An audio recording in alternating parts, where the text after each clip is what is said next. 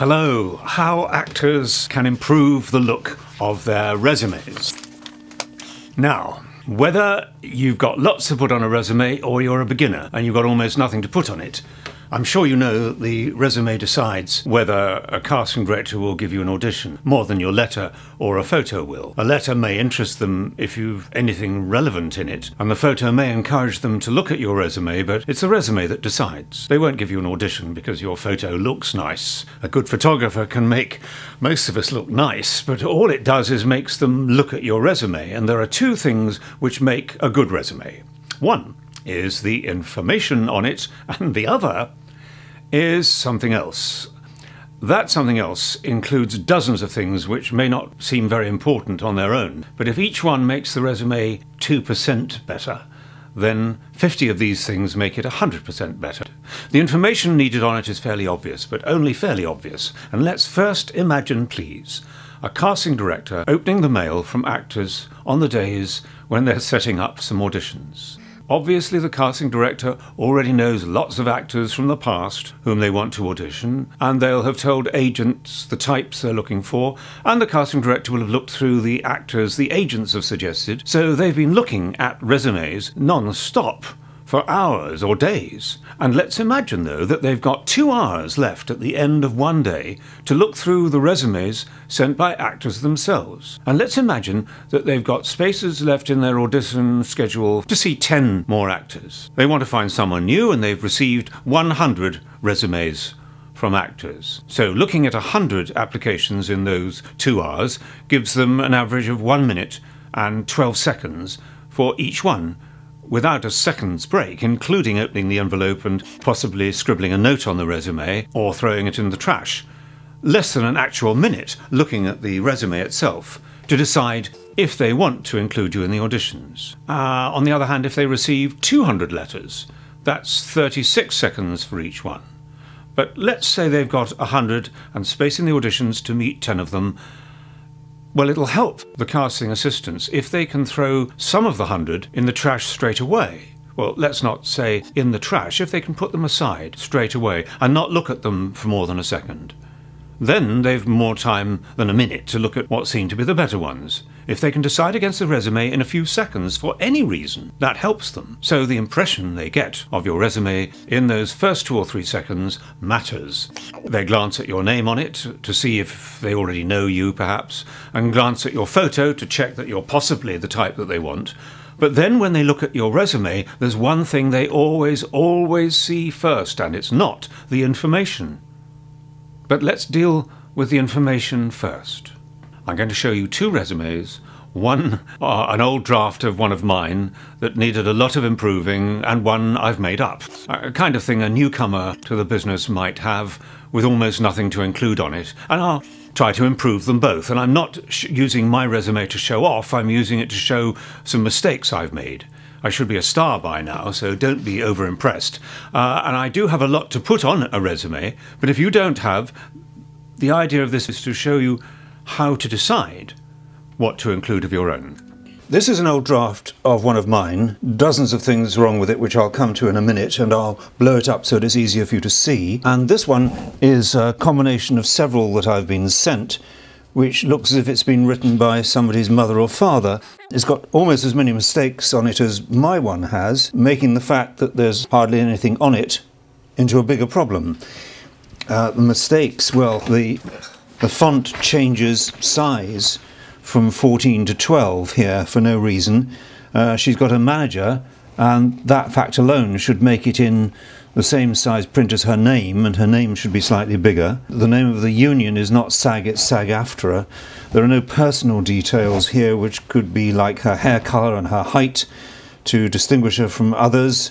She might include her weight and her email address. It's for a casting director, not a dating agency. And as it's so short, the caster might have time to look at those details if any of them are interesting. And these 2 jobs are actually major films, but it just looks rather amateur. Films often get some kind of an award, and this one was actually nominated for Best Cast Award at the Ohio Film Festival, so she could put Best Cast Award Ohio Film Festival. And there's so little, maybe include a student film or 2 here, especially if she's played a role on it that's relevant.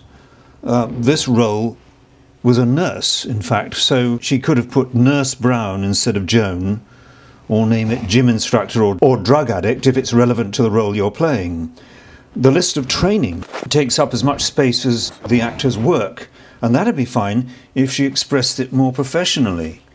So if it was laid out like this, at the moment the training reads Meisner with John Windsor-Cunningham, Scene Study with Summer Chekhov Institute, Dialect Study, Juilliard, Period Dancing with Gemma Markolis, Shakespeare Study with Shakespeare and Company, Improv with Carl Sawyer. And it could read Juilliard 2011, Shakespeare and Company, Summer Chekhov Institute, and, if she wants to put it, Meisner with John Windsor-Cunningham. And then in skills she could put British dialects, standard and modern estuary, as that's quite useful and quite unusual. And if it's relevant to the role she's applying for, period dancing with Gemma Markolis diploma. But before I come to the other thing I mentioned which matters so much about resumes, let's look at the information on this old draft of mine. And if you've not got as much to quote as I have, the point of this video is to show you how to improve whatever you do have. List your agent at the top, of course, if you have one, and try to use a similar font in style for the agent's name and address as they use on their own headed paper. And the agent's number, of course. Personal details, I list my unions and training, and here height, hair, eye colour, though I may cut the eye colour as I don't see the point of it. And I've chosen 4 columns here. The productions, what I played in them, the companies and the directors. But if I cut out the column of directors' names, it just looks less crowded. And I don't think a list of directors' names is worth having if it makes it look crowded. Just look at them side by side. I just think this one's more attractive. And of course I've listed, getting rid of this for the moment, I've listed theatre jobs first because this was to be sent for a theatre role. But if your list is for TV or film jobs, then you put them first. And if you've got enough theatre or on-camera jobs, you just list one of the others, choosing one job to quote by as being the most relevant or the most impressive. But the main problem here is the information is so mixed. You must change the order of the jobs each time you print it out to suit whatever you're applying for. And the first job you list here must be the most relevant one. It's the first thing they'll see, and it may be the only thing they see if it's not the most relevant. I might even switch this round so that my off-Broadway jobs are printed further down if my most relevant role is the one at the top of my regional theatre section.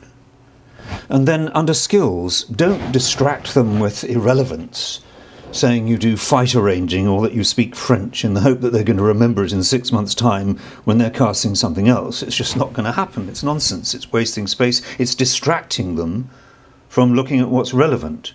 And the same with these dialects, accents that I've put down. God help me.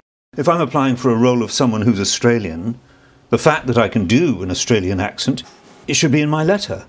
And if it's not an Australian role, what on earth am I mentioning it here for? Of course, if the resume is for an agent, you list all your skills, so they know they can send you up for dozens of different jobs. And if it's for a voiceover agent, you list all your possible accents. You make your resume specific to whatever you're applying for. But this one is for a theatre job.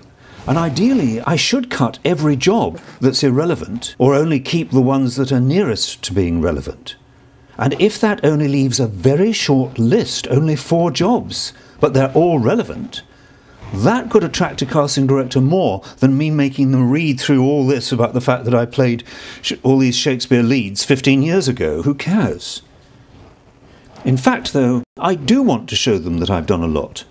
So I'm going to include more than 4, but make the first 4 the relevant ones. But.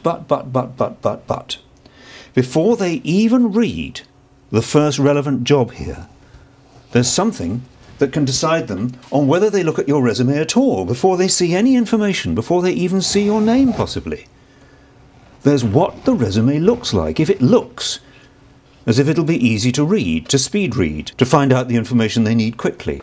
So, just showing you an example of this first one blown up a bit. It's just too crowded. It's untidy. The print may be too small. If you combine the wrongly spaced hyphen in SAG-AFTRA, there's a disrespectful gap in my agent's phone number, the distracting capitals in trained, the semicolon which I don't use anywhere else, a number of lines which are not lined up with the next column, the misspelt name of one of the directors, and the fact that not all the lines line up with the whole column. It just isn't professional. It gives them a reason to drop it in the bin, to have more time examining resumes which they can read at a glance. My agent's name is almost as big as mine, so that could come down one size, and the gaps between the columns here make it hard to connect whether the part I played here was in this play or this play, and which company I did it in. And if I move the columns closer together, these long titles here make it impossible to start the next column at the same point. So I might even check to see if those longer titles are jobs worth including, and cut them off because of that reason. Now here I've printed it with a few corrections and cut out some irrelevant jobs to allow more space between the lines, and have the print size a little bigger, from 12 to 14. But I think, oddly enough, it may look better without the extra space between the lines. So the only way I can decide is if I print them both out and compare them side by side. It is the only way. So here we've got two. One has a gap between the lines and one doesn't. That allows me to include 4 extra jobs here. I want it to be the clearest resume they're going to get. And if you don't have very much to include at all, the tidiness is what's important. In this one that I invented, this poor little girl, we don't expect a young actor to have much on their resume. So 2 jobs laid out tidily can be made to look very important.